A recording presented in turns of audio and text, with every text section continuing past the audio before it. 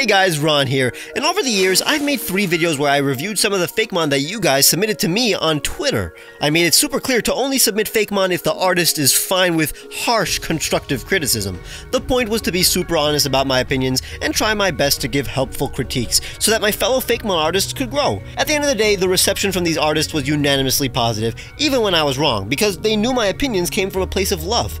I was proud of how polite you guys were, so I asked my followers to once again submit Fakemon for me to critique. There were like 300 submissions in one day. Literally 24 hours I made my post, I streamed my reaction, so that you guys in the chat could help give advice to these artists. I looked through a great deal of Fakemon and tried my best to think of what can make some of these designs a bit better, or outline why some of these designs are already amazing. Keep in mind that I'll be spouting a bunch of design philosophies and art tips, but there are always exceptions to any rule established by me or Pokemon. My job is to simply inform these artists in what I believe makes for a more believable Pokemon. That's what they signed up for, so don't feel bad for them. Of course, I went through way more on the actual stream than I'm showing in this video, so make sure to subscribe and follow me on Twitter to get notified when any of my streams are live.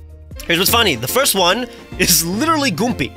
And Goompy is a professional Fakemon artist, so there's nothing to critique, especially since he did Ultra Beasts. That's not only harder, but it's a specific niche of Pokemon. If you nail that look, you did it. There's literally nothing to critique about these. I don't even know why Goompy submitted. What am I gonna say? Yeah, this is better than my stuff. Go check out Goompy. What if Poipo was part of a starter trio? Because they are supposed to be common. Chris Farias! This is rendered better than anything I can do. I would like to, the shading is really good here. Sometimes you just can help when it comes to the progression in an evolution. As designed separately, these are all really good. Not gonna lie, it's very hard to tell the face. I know that's kind of the point. It's supposed to be drooping. It's a little hard to tell what the expression is of this Objectmon. When all of them have very easy to read expressions, and then the last one is it's not a problem, especially if that's the point. How about these 3? I cannot pronounce this. Stygipticus. In the video, I just skipped to when I pronounced it correctly. It took me 3 hours.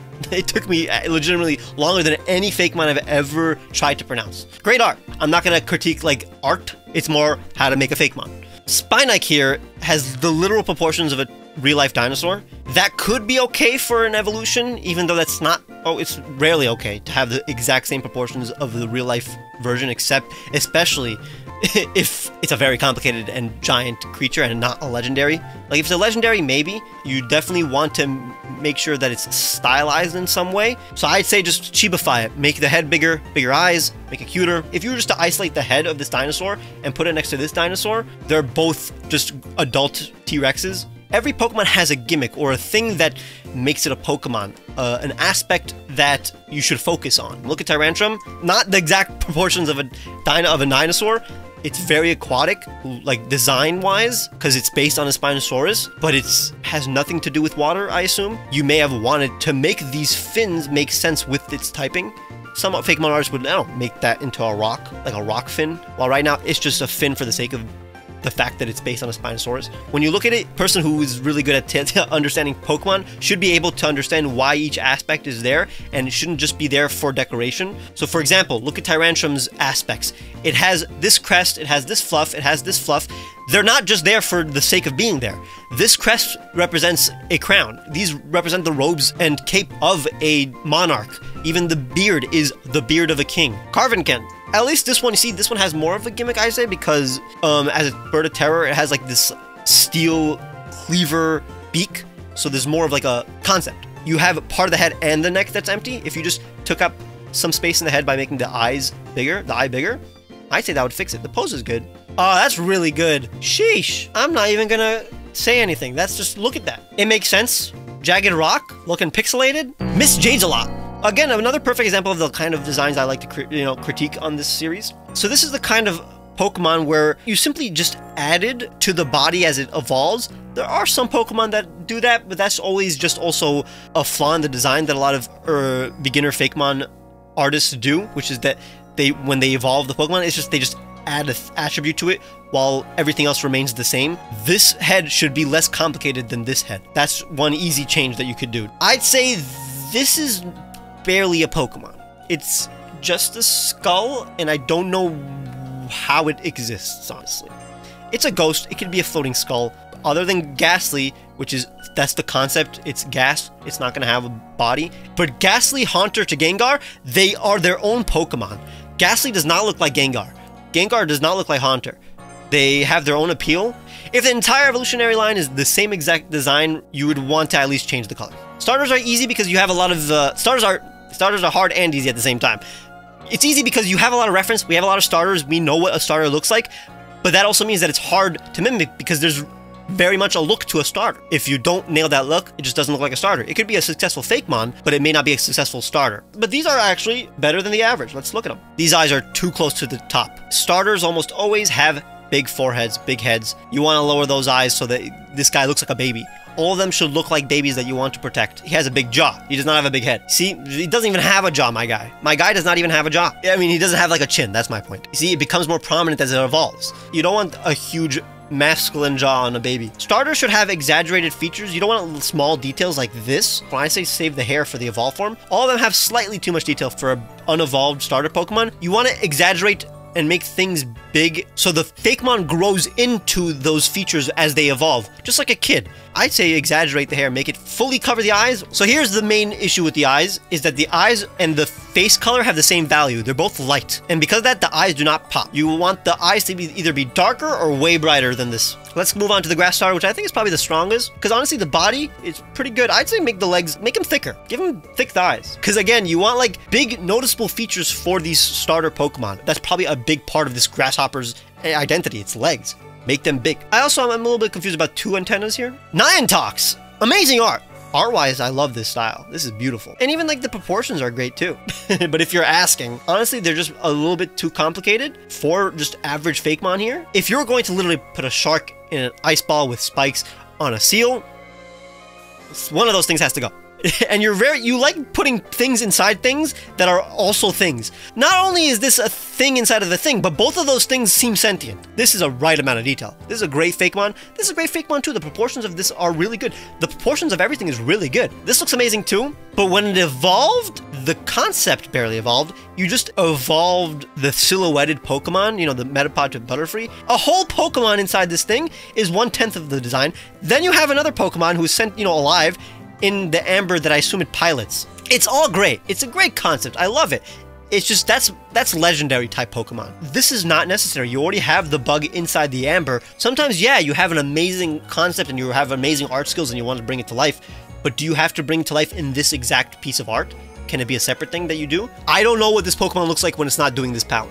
That's the problem. It's great power, great art. Love the design, honestly. Design is great. Like, the actual design, nothing really wrong with it. Unless it's always like this, and then that's maybe a little too much for a Pokemon, unless it was legendary. Gardevoir. Honestly, see, this is relatively a right amount of elements. Main problem is, again, you made it too scary. Number one rule of Pokemon, you always want to have contrasting elements to balance out an aspect of the Pokemon. So, for example, if a Pokemon is relatively scary, add something goofy to it. If it's really cool, add something that's a little awkward. You want to see some kind of humanity in the Pokemon. This one looks like pure animal. This doesn't look like a Pokemon, not because it's drawn bad, but because there's no aspect to it that would seem like it could hang out with me, chill on the couch, you know? Even a Rayquaza could cuddle up with itself in my living room, if there was room. Even a Garchomp could just sit with me on the couch. This one's way closer. I can see this as a friend. I would not do individual colors for every single leaf. Even see here, every individual leaf is a different color. That's not a thing Pokemon does. See, same thing with Pipawan. Too many segments. Limited to 9. This one. You added these aspects to this Fakemon, like these little beads. They're pretty, but they're tiny. Every Fakemon that you make, you should consider how it would look as a plush, as a figure, as a model in 3D, or a sprite in Generation 5. Those things would not be visible in half of those forms of media. If you have a detail, make it visible. Same thing with the eyes. Those eyes are too small. Like, I'm literally 2 feet away from it. I barely see the eyes. The eyes look good. They're pretty eyes. Like, and also every aspect of it is skinny. You want contrast in the shapes as well. Its leaves are skinny. Its horns are extremely skinny. Its eyes narrow. Its nose, nostrils relatively narrow. Its ears are narrow. You want contrast with that. You want one aspect to be big, whether it be a big bushy tail or big horns that aren't skinny, or like smaller horns that are thick. Changed my mind, my dumb starters. This is gonna be easy. You're a good artist. Never make a Pokemon with this much detail, ever. If you're gonna have a Pokemon with a lot of patterns, you can have a Hippopotas with camo patterns, But then don't give it these patterns, so many different kinds of textures. Like, again, you're a very good artist, so it's like, I'm gonna be straight with you. I love the proportions of it, honestly. The head maybe could be bigger, and I like the eye. I love the eye pattern. Remove half of what you see here. This one's closer to being better. It looks uncanny when you have a snake with eyes this close to each other. It looks like a human. This is literally just a cheetah standing up. This is very much the proportions of a human. Mochi berries. This is a great Pokemon. This is good too. I honestly cannot critique this. I also like the stylized type stuff. That's really nice. More people should do that. That's very nice. Asember, hi Ron, would love to have you take a look at either of these if one tickles your fancy. I think some of these tickle my fancy. It does have slight furry aesthetic. I like the asymmetrical design. You should remove some of the frills. Some of the tufts of hair, I'd say, are streamlined it a bit. Is that another arm? Is this, what am I looking at? Is that one wing? Is that just one, it's like a one-winged angel kind of thing? It's the tail. The tail is the arm. It's a tail arm. Honestly, if you just removed everything that's not the arm in this side of the body, the silhouette is perfect. Right now, it's very muddied because of that. It's good art. It's really good art. Every line on a Pokemon shouldn't be there just to accentuate detail. It should be there to accentuate form. Torterra has, I'd say, above average amount of lines on a Pokemon. You see, it has these lines. It even has lines in the trees. Those lines aren't there to show that it has bark. Those lines aren't there to show detail. Those lines are there to show form. That line is there to indicate that this is the root. Same with this. It's supposed to indicate shape. It's not there just to add detail. There are just a lot of small details that are just never going to make it to the actual game, let's say. I see this a lot in grass-type Fakemon. There's just so many different kinds of plants here. I'd say pick one or two. I've never seen a Pokemon or successful Fakemon that is grass-type and has like a billion different kinds of plants, you know? Usually they pick, Pokemon just picks one and that's the concept, you know? You see, you have flower, leaves, thorns, cactus. There are so many different kinds of things. This is a really good design element. See, you combine cactus with the spikes on a, on a dinosaur, and I love the frilled lizard aspect too. Like the frilled lizard, that's good design. Spartans, this is fantastic. Hopefully this is supposed to be an above average Pokemon. This is a little too much. It's too cool for just to be an average Pokemon that runs around. I'm gonna just be upfront with you, Spartans, because you're a good artist. Bigger head, legs too long. I'm just gonna quick fire. Legendary vibes. These are legendary vibes. The fur that looks like a cloud spinning around a volcano. Awesome. But only if it's a legendary. If it's not, tone that down. I like it, but this is probably a mythical. If this is not a mythical, this is not a normal Pokemon. For the really good artists, I'm just gonna be blunt. This is really good art. Too many flowers. Very good. Too many just small details and patterns. I'd say next time you draw Fakemon, think of how it would be rendered as a sprite, and then you would notice that these extra dots are just not, they're not there, honey. You're not drawing an animal. You're not drawing a concept for a dragon in a movie. You're drawing a Pokemon. Every single dot has to be there for a reason. Nothing is wrong with the art. The art is better than you did better art than me. I really like the eyes.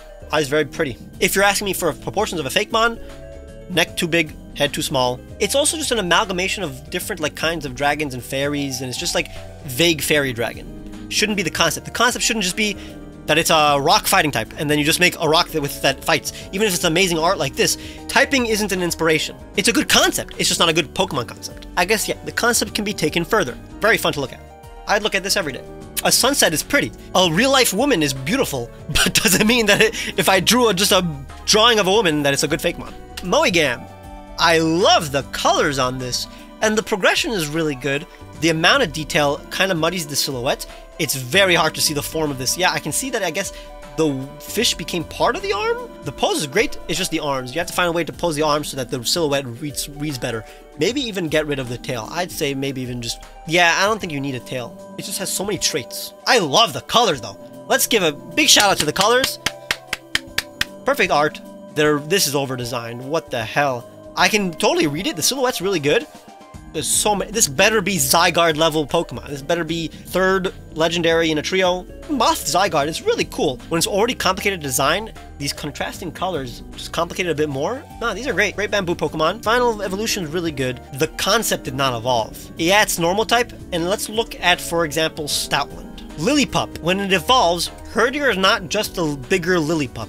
It looks like a separate dog. It even looks like a separate breed. It is a separate breed. The fur, yeah, it doesn't just change color. It grows. So it eventually becomes Stoutland. While this, the proportions are really good, the colors are great, the concept wasn't expanded at all, it just grew. Honestly, just take out the smallest one, it just evolves, you understand it. The concept would be that it becomes cooler and more intimidating. The only difference between this and the smaller stage is that it just has different proportions. The actual concept is literally same dog, different proportions. This is clearly more of like mustachy dog, more snooty, has a cape as it evolves and becomes this heroic, big-hearted, you know, Stoutland. They're all individually perfect designs, but as a family, the progression is kind of uneventful.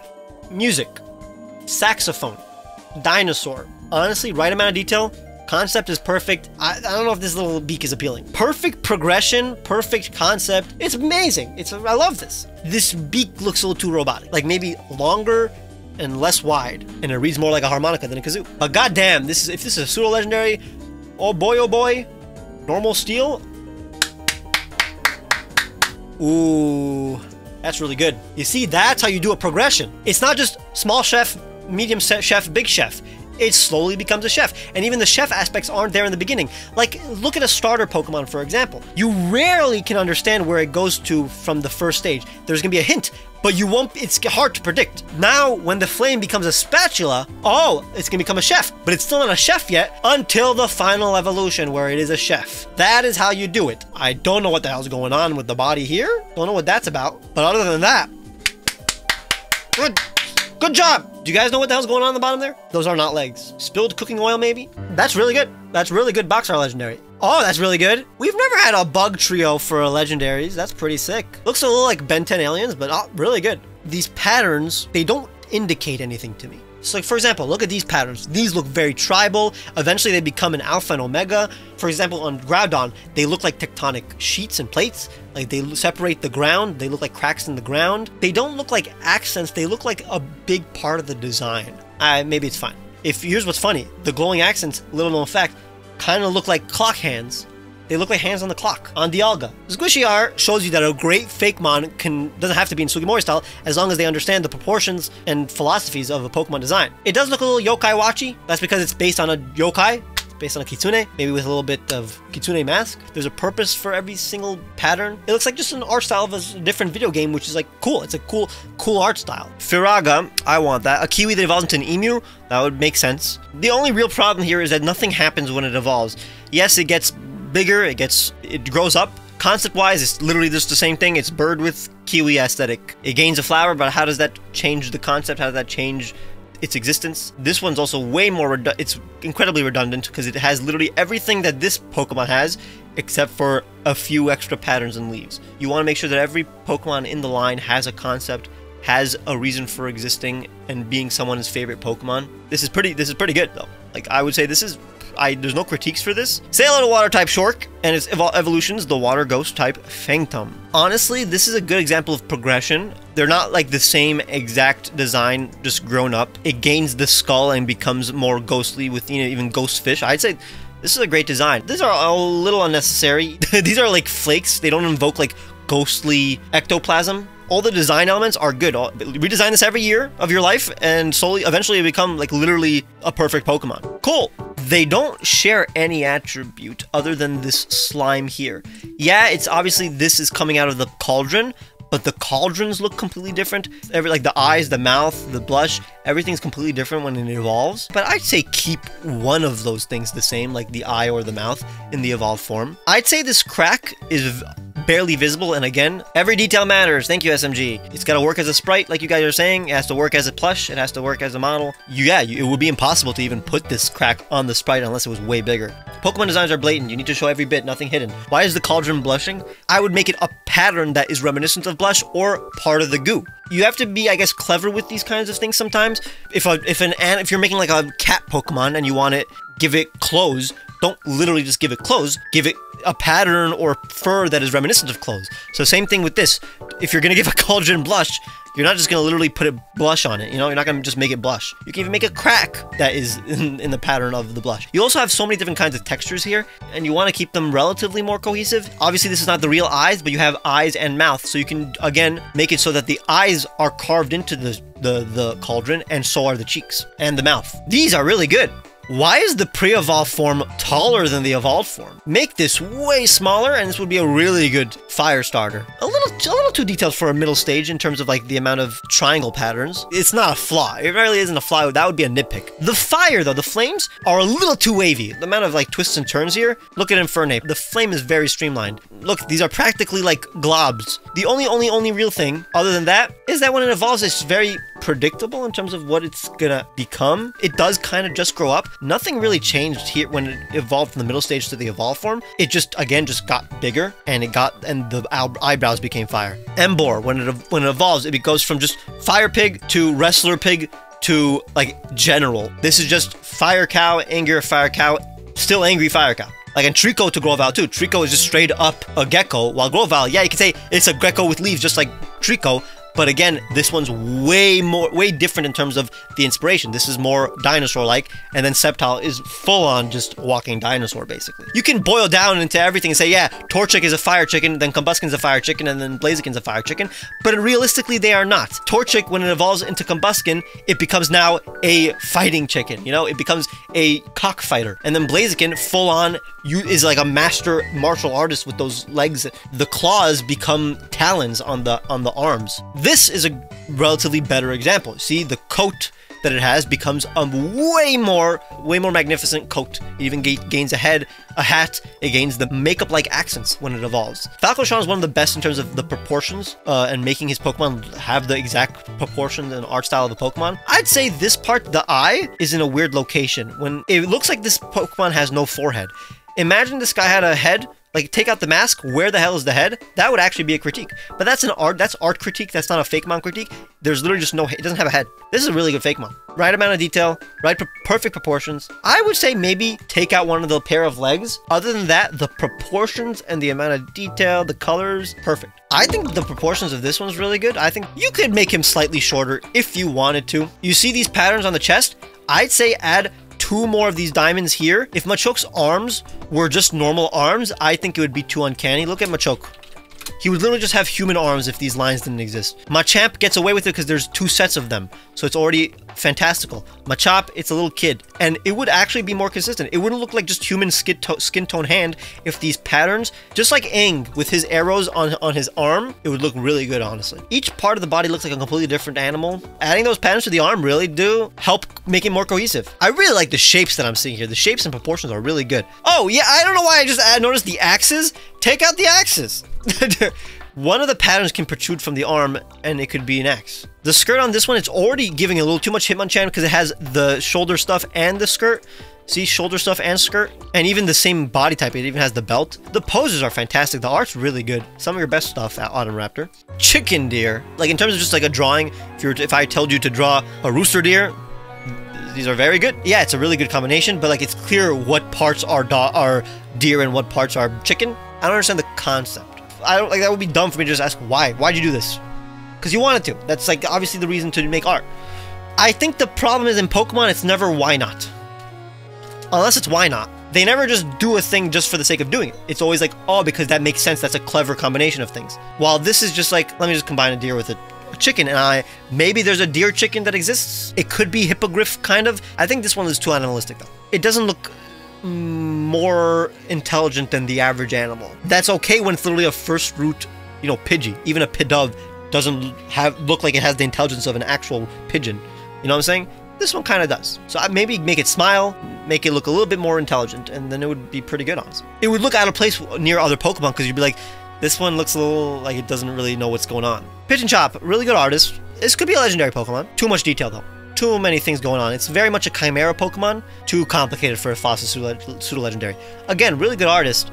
Really good art. I really like the eyes. Eyes, keep the head, make it a little bit bigger. I like everything that I'm seeing here, but then you have the arms along with the arm like wyvern-like wings. It's too ambitious. It looks like a fused Pokemon. That could be the intention, like the Galarian fossils, but right now I don't know that. I would make the top half bigger so that it fits the bottom half in terms of proportions.